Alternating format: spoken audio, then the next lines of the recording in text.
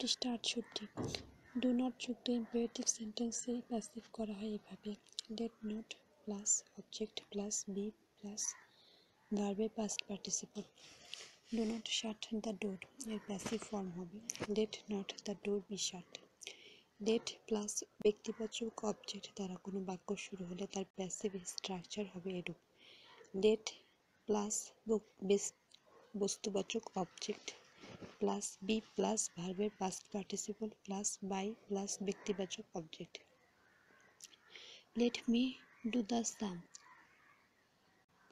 Let the sum be done by me never দ্বারা যুক্ত imperative সেন্টেন্সের প্যাসিভ করা হয় এভাবে let not plus object plus ever plus B plus ভার্বের past participle active never tell A lie passive let not a lie ever be told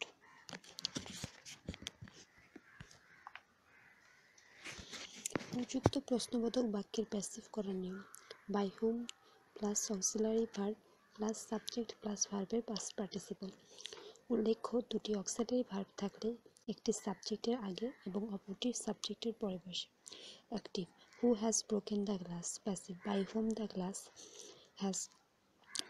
has the glass been broken choose the correct form of who will do the work by whom will the work be done whom দিয়ে প্রশ্নবোধক বাক্য শুরু হলে তার passive হবে এরূপে who plus auxiliary verb plus verb past participle plus by plus object active whom do you want passive who is wanted by you উল্লেখ্য যে অন্যান্য HW কোয়েশ্চেন ওয়ার্ডের ক্ষেত্রে উপরোক্ত নিয়ম প্রযোজ্য active where did you see him passive where was he seen by you বাক্যের ভার্বটি যদি ফ্রেজাল ভার্ব হয় তাহলে তার সাথে যুক্ত প্রিপোজিশন সবসময় ভার্বের সাথে সাথে থাকবে active take care of your health passive let your health be taken care of choose the correct passive voice from the following sentence All of his friends laughed at him.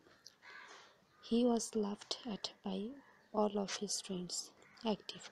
Do not look down upon the poor. Passive. Let not the poor be looked down upon. পৃষ্ঠা 69 প্যাসিভের ক্ষেত্রে সবসময় by হয় না বরং বাইয়ের পরিবর্তে অন্যান্য preposition যেমন টু অ্যাট উইথ ইন ইত্যাদি বসতে পারে সাধারণত ভার্ব ভেদে প্রিপোজিশন বসে নিম্নে ভার্ব এবং বায়ের পরিবর্তে বসা বিভিন্ন প্রিপোজিশন নিম্ন দেয়া হলো known to annoy with surprise at satisfy with contain in shock at Sage with Marvel at embody in active I know him Passive. He is known to me. The student satisfied the teacher.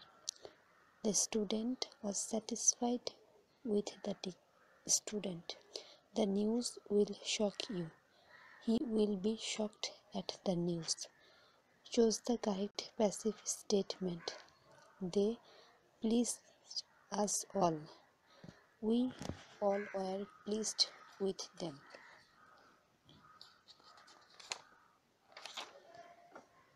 People always remember the patriot. The patriots are always remembered.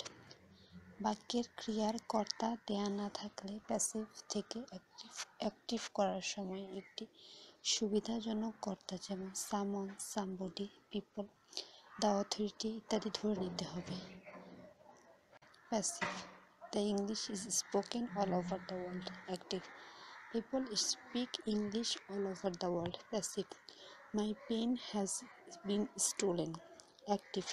Someone has stolen my pen. Passive. A promise should be kept. Active. One should keep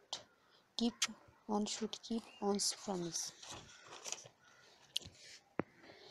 একটি এই বাক্যটি উল্টাভাবে আসতে পারে যেমন one should keep one's promise. এটি passive হবে a promise should be kept. Voice যদি right from O verb আকারে আসে তাহলে ভার্বটি অ্যাক্টিভ না প্যাসিভ হবে সে সম্বন্ধে একটি ম্যাজিক শেখার আগে দুইটি বিষয় জানা প্রয়োজন। এজেন্ট, ক্রিয়ার কর্তা বা কার্য সম্পাদনকারীকে এজেন্ট বলা হয়। সাবজেক্ট, বাক্যে যার সম্বন্ধে বলা হয় তাকে সাবজেক্ট বলে। এটা সাধারণত বাক্যের শুরুতে থাকে। আপাত দৃষ্টিতে বিষয় দুটি একই মনে হলে দুয়ের মধ্যে পার্থক্য আছে। নিচের বাক্য দুটি লক্ষ্য করলে দেখা যায়, I I ate rice, rice is eaten by me. I eat rice, rice is eaten by me. বাক্যের প্রথম বাক্যের কর্তা বা এজেন্ট হচ্ছে আই, একই সাথে সাবজেক্ট ও আই, কিন্তু দ্বিতীয় বাক্যে রাইস এর সাথে সাবজেক্ট হলেও ইটেন ভার্বের সাথে এজেন্ট নয়, কারণ রাইস কখনো